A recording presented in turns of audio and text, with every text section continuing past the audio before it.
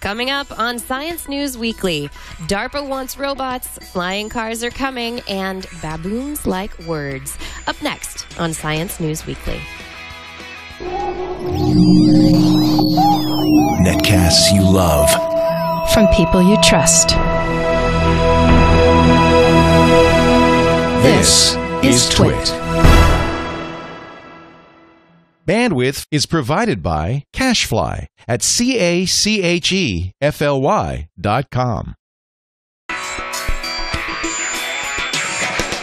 This is Science News Weekly with Dr. Kiki, episode number 8, recorded Thursday, April 12th, 2012. Street legal airplanes. It's April 12th, 2012, and this is the science news that made headlines this week. By not vetoing a bill passed by the House and Senate that protects teachers who want to use supplementary materials to teach the strengths and weaknesses of scientific ideas, the Tennessee state governor effectively allowed it to become law. Tennessee is the second state to pass laws enabling creationist ideas to be taught in schools. 3 studies publishing in the journal Nature examined the human exome, or protein coding portions of the genome, for genes involved in autism. They estimate approximately 1,000 genes are responsible for the spectrum of disorders we call autism, and that older parents, specifically fathers, might be responsible for passing on more spontaneous point mutations related to autism. The CMS experiment at the LHC, in conjunction with the D0 experiment at Fermilab, released the results of their search for multiple dimensions. I'm sorry to say they found no evidence in the data for extra dimensions. That doesn't mean there aren't extra dimensions, just that they crossed a few possible locations off the list. The Pentagon's Darpa has announced a competition for the development of disaster zone robots. Inspired by the lack of robots able to contend with the Fukushima disaster, the contest offers a $2 million prize for the best supervised autonomous technology in the areas of perception and decision-making, mounted and dismounted mobility, dexterity, strength, and endurance. Terrafugia, a U.S. company, displayed the first street-legal airplane at the New York International Auto Show. Called the Transition, the 2-seater has 4 wheels like a car and retractable wings that allow it to fly like a plane.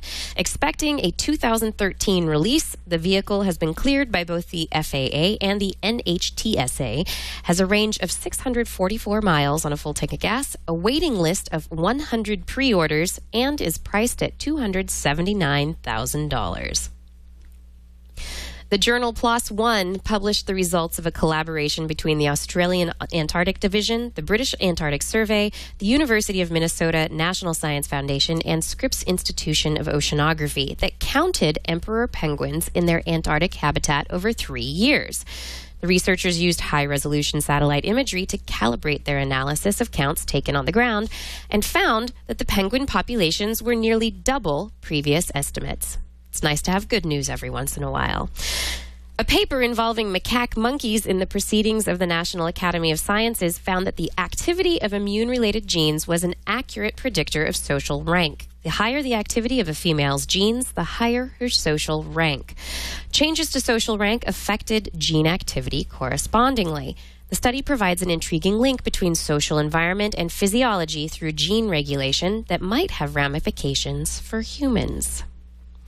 Finally, French researchers reported in the journal Science that they trained 6 guinea baboons to recognize words.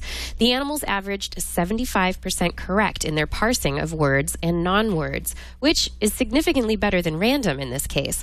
The results suggest that the baboons were engaged in what is called orthographic processing, using statistical rules to recognize letters and their positions, and that the mechanism humans use for reading might not be unique in the primate family. And that does it for the science headlines this week. Let me know what you think about these science news stories, and if you have any ideas for science news next week, send me an email at drkiki@drkiki.tv, or you can leave me a voicemail at 650-741-5455.